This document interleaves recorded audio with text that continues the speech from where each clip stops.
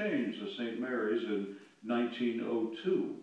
This building was made with native chestnut by Ashe County craftsmen in the style known at the time as Carpenter's Gothic. Construction began in the summer of 1905, and the first service was held here on Christmas Eve of that year.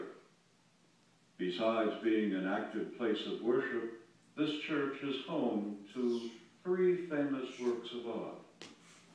In 1973, a young Statesville, North Carolina named Ben Long had just returned from Italy, where he had been studying fresco painting.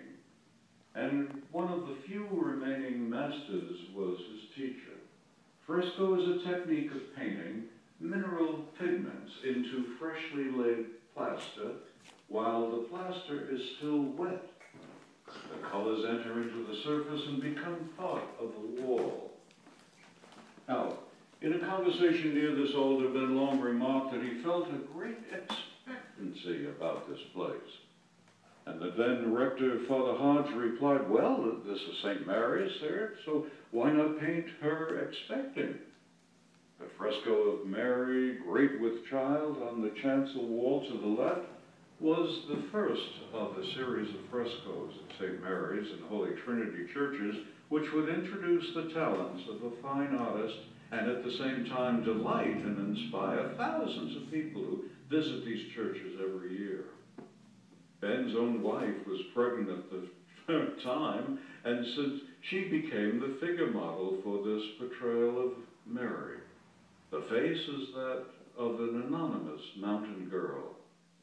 Now Mary had a choice, only she heard the voice of the angel telling her that a child would be holy and would be called the Son of God. It was her own heart and spirit that responded, here I am, I offer myself like a slave to the Lord. Let it all happen to me just the way you said. Now as the time of birthing rushes towards her, she raises her hand to say, my soul sings out, the Lord is great, and my spirit is happy in God, my deliverer.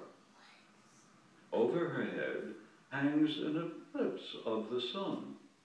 Now, people in the time of Christ thought an eclipse was the omen of something enormously important about to happen, something wonderful and terrible, something the world changes. In art and mythology, the moon has been an ancient metaphor for women, so the moon passing between us and the sun is especially appropriate for the scene where the light of the world is temporarily obscured by the flesh of Mary, his mother. We are all Marys, bearers of God. We can each say yes and no to God's minute-by-minute eternal proposal. We can choose to be filled with his Spirit, to hear him and to bear him into the world, to make him flesh and blood again, visible and touchable to others through our lives, or not.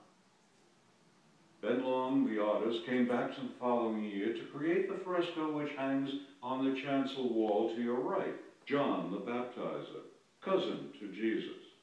His image of John is a fierce wild man of the desert, draped in hairy hide and wielding a big stick.